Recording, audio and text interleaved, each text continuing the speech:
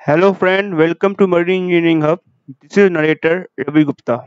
Today we're gonna talk about foam system in ship. Okay. In today I will explain through a line diagram how the foam system is provided in ship. After that we will learn the basic thing that what is a foam and how the foam is formed, what is the expansion ratio of foam and how the foam expansion is decided. After that, what are type of foam and which are used mainly, and through the diagram what is the proportionator we'll see, and then rules and regulations. Okay, so through a series of diagram and the rules and regulation we will cover the full system of the foam system used in a ship. So basically, first let's see how a foam system work in a ship. So as you can see in this diagram, this is the steering gear room where the emergency pump is normally provided. Emergency fire pump is normally provided. The suction is basically from a separate sea chest which is provided in a bilge area. From there the suction is taken and through a strainer and through emergency fire pump the water is provided. Okay. Now the water is coming from here and it passing through a foam proportionator. Okay, after passing through a foam proportionator, the foam concentrate coming from a foam tank through a foam pump will be mixed in a foam proportionator. Okay, the water is coming for emergency fire pump and the foam is coming from a foam tank via foam pump to a proportionator. The foam and the water will get mixed in a correct ratio, and then through a non-return valve arrangement, it will go to the area where it has been arranged. Okay. So, depending upon the applications, the foam proportionator is designed. Okay. Now, basically, I have shown here the four areas. Okay. One is the deck side area, one is the engine side area, one is the fire control station. This is a fire control station, and this is the steering gear room. So basically, the sea water is coming via emergency fire pump. It can also come from a main fire pump if the system is working fine. Basically, the water is coming from a fire pump, and through fire pump, the water is coming to a proportionator. And depending upon the application, means high expansion foam is used in a engine room area. Why? Because engine room area is totally enclosed space, and hence high expansion foam will be used so that to have a better smoothing effect. In deck side area, the proportionator is separately designed, or in some cases separate pump is also provided, so that the proportional rate should be such that the foam which is being spread across the deck side area should have a low expansion, so that it doesn't get away from the blow away from the wind. Okay, so the proportionator mixing rate is changed depending upon the application. Now the control of the valve, means the control of the valve where the foam will go, is being controlled via main control panel provided in a fire control station. Okay, or a local control panel in a foam system. So basically what happened, through a main control panel, the different automatic valve, means water coming from a emergency fire pump, the valve is open via main control panel. The section valve, means where it will be applied, that valve is also controlled by main control panel. Okay, so depending upon that we can use like this. Basically in engine room, the foam system is provided in every main space area, like main engine, generator, purifier room, steering gear room, and bottom bilges everywhere. And in deck side, it is provided on the mainly on the forward deck, mid deck, aft deck, depending upon, so that it covers the whole of the cargo area. Okay, so this is how a foam system works. Basically, a flushing connection is provided so that after the application, the line can be flushed back. Okay, the line can be flushed back For that reason, as you can see, a valve is provided here. When the application is been over, to make the line clear, basically through seawater, a line can be flushed and can be cleared. And a flushing connection is provided here. It is being provided so that it can be checked from time to time that the line which is going to different sections is clear. Means air can be connected and is been blown through so that to check the each of the nozzle point is cleared. Same with the backside area. Okay, as you can see in this diagram, this is the foam pump. Okay, this is the main control panel. Okay, this is the relief valve. As you can see here, a relief valve is provided. Okay, so I hope the system is clear. Now let's see the first question which is asked, that what is a foam? A firefighting foam is simply a stable mass of air-filled bubbles which have a lower density than oil, gasoline and water. Okay, so basically foam has a density lower than oil, gasoline and water, and therefore it easily spread over the surface area of the oil, water and gasoline to form a blanket and cut off the air supply and extinguishes the fire by smoothing effect. Okay, the foam is made up of three ingredients: water, foam, concentrate and air. So basically here in the system, the water and foam is mixed in the foam proportionator, but the final foam formation take place at the point. Means the air is being admitted at the point from the using the area air, and then the foam is being formed. Means the line is fully consisting of foam solution, not foam. It consists of foam solution. The third ingredient, means the one ingredient is the foam, the second ingredient water is been mixed here, and a foam solution is formed that is been carried away to the individual section, and at the nozzle point the air from that area is utilized to convert it into a final form, that is the foam. Okay, so the foam is made up of three ingredients: water, foam concentrate and air.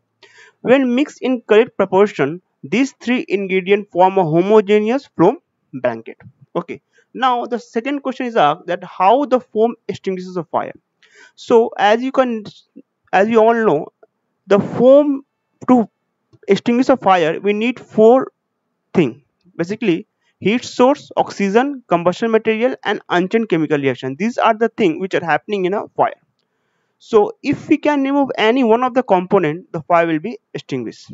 So in foam, we are removing this thing, oxygen. Means we are forming a blanket over the surface and making it deficient of the oxygen. So foam extinguishes the fire by smoothing effect, that is forming a blanket over a surface and causing the deficient of the oxygen, and by that it is extinguishing the fire. So I hope it is clear how a foam extinguishes fire. Now, foam can be categorized in mainly three forms depending upon the expansion ratio. Okay, first is the low expansion foam, second is the medium expansion foam, and third is the high expansion foam. The whole thing depends upon the expansion ratio. If the expansion ratio is 1:12 by 1:20, means if the foam is being changed, means the concentrate is changed from 1% to the twice, to 1% to 20 times. Okay, that will be categorized as low expansion foam. If the expansion is from 1 is to 20 to 1 is to 200 times, it is will called medium expansion, and 1 greater than 1 is to 200 is categorized as high expansion, and the limit is 1 is to 1000. Okay, now how the foam expansion is decided. Foam expansion is done depending upon the uses. Okay, now where we are going to use, as I have told you, as in this diagram I have shown you, that here in the engine room we are using high expansion, and in the deck side we are using low expansion. Why? Because the foam expansion is dependent upon the area of uses. Why? If it is used in deck area, then a low expansion foam will be used, as it will not be much affected by the wind or other weather factor. So basically what happened, if we are using a foam in the deck side, you prefer the low expansion foam. Why? Because there are several factors such as wind, weather, okay, which are external factor which may, if the foam used there is high expansion, it may carry away by the wind, and the foam injected from the nozzles points are not properly getting covered, forming a blanket over a fire prone area. To prevent that, low expansion foam is used so that it doesn't get much affected by the air or other weather factor. For that reason, we are using low expansion foam. But if it is used in the enclosed space or contained space such as engine room, then the high expansion foam will be used for quick smoothing action. So now here one thing is clear, that if we uses a high expansion foam, then the smoothing action will be quick and the fire extinguishing will be quick, because it will form the blanket much faster rate at a enclosed contained area. Okay, so for that reason the foam is mainly provided in a for injection in engine space. Now, type of foam. Okay, the foam can be defined into five class: aqueous film forming foam, fluoroprotein, film forming fluoroprotein foam, synthetic foam, class A foam, concentrate foam. These are type of category. Foam can be categorized in many form. Okay, I'm not telling this is only five type. Many form it can be categorized, but basically it can be categorized in this five form. Now, the most commonly used for firefighting is AFF and FPP. Okay, aqueous film forming foam is used in most of the ship for firefighting because of its property to fight fire involving hydrocarbon. This question is asked that why we are using aqueous film forming foam or FPP? Because as I have told you, foam has a property, has a density lower than gasoline, kerosene, has an oil and water, and therefore it is forming a blanket over the surface. Now because of it having lower density, it very much effective for a fire involving hydrocarbon, means oil fire fighting, the foam is the best option. As the aqueous film forming foam is lighter than hydrocarbon, it spread very easily and form a foam blanket over a flammable liquid. One more thing I want to tell you, that foam provide two effects. Okay, foam provides smoothing effect, as well as it has containing a some amount of water, it also provides a small amount of cooling effect. So apart from smoothing, it is also providing the cooling effect. For that reason, the fire is once getting extinguishes, doesn't have a chance of getting reignited as in the case of CO2 system. In CO2, smoother the fire, but there is a chance of reignition. But in a foam system, there is a very less chance. Now, in your screen, as you can see, this is the foam proportionator. Okay, this one, this thing. This thing is a foam proportionator. Okay. So what happened basically? As you can see, the water is coming from a fire pump, and this is the foam concentrate, and through the metering orifice, this is the main component, the metering orifice, this concentrate is allowed to mix with the water. This metering orifice is defining which expansion ratio is going to form on a foam. This metering orifice is designed depending upon the application. If it is a low expansion, then the metering orifice will be different. If it is high expansion, then the metering orifice will be different. Okay, now depending upon the applications, the concentrate foam will come here, the water will come from here and will get mixed. As you can see, the construction, it is type of a conversion diversion nozzle, as you can see. Okay, so basically the velocity is increasing and this is a throttling point where it is getting mixed, and then again the pressure has been increased to a diversion thing. Okay, so by using this, we are mixing the foam. Okay, the water is coming, the velocity is increased and the pressure is decreased, so that a vacuum effect can be provided at the throat, and from there the concentrate will be sucked in, and after that the again through a diversion the pressure is increased and velocity is decreased. Okay, and therefore it is called pressure recovery area.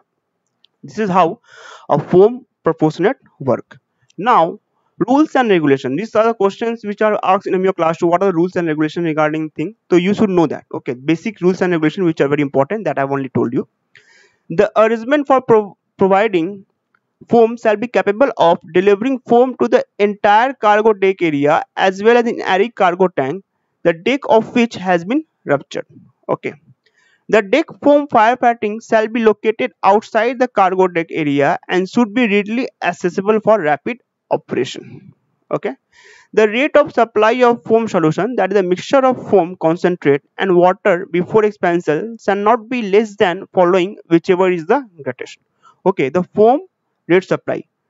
First is the zero point 0.6 liter per minute square of the cargo deck area. What is the cargo deck area? Cargo deck area is equal to breadth into total longitudinal extent of the cargo tank space of the ship. Okay. B point say 6 liter per minute square meter of the horizontal section area of the single tank having largest such area. 6 liter meter per minute square meter area protected by the largest monitor, such area being entirely forward of the monitor but not less than 1250 liter per minute. So these are all the rules and regulation which you should learn for the exam purposes. Okay, basically these are means not feasible to get means acquainted. So now the fourth is the main thing. Sufficient foam concentrate shall be supplied to ensure that at least 20 minutes of the foam generated in the ship with an inert gas system complying with SOLAS to this regulation, or 30 minutes of the foam generation in ship not fitted with an inert gas by the system when using solution rate stimulated in paragraph 3. So basically the foam concentration should be such that it can be able to supply foam for a period of 30 minutes without inert gas system, and for a period of 20 minutes if we're having an inert gas system. Okay, and if it is used in a deck area, it should have expansion is not exceeding 2:1. So these are all the rules and regulation. Now we will see one more thing here. As you can see here, okay, this foam tank, basically a drain is provided in a foam tank from where, or you can say a sampling point is provided from where the sample is taken from every 5 years to monitor the what are the condition of the foam and whether we need to replenish the foam or whether we need what are the condition of the protein of the foam, so that to check that the foam tank having the foam have not been affected by the external environment. So from time to time for a period of 5 years we send the foam for an inspection. Okay, now this is the one system but I have shown you. Okay, and this is the filling line provided. Suppose means after a period of time the foam concentrate tank is found that not good. Okay, we need to change it. In that case, from filling line we can fill the foam. Okay, and everything I have told you regarding this. Now if you like the video, then please do subscribe and please share with your friend, and please share, if you like the video, please share on a Facebook and WhatsApp account so that this video can be spread and more of the marine personnel can know about this and can come to this platform so that we can share the knowledge. I hope you understand. Please do subscribe and share. Thank you, friend.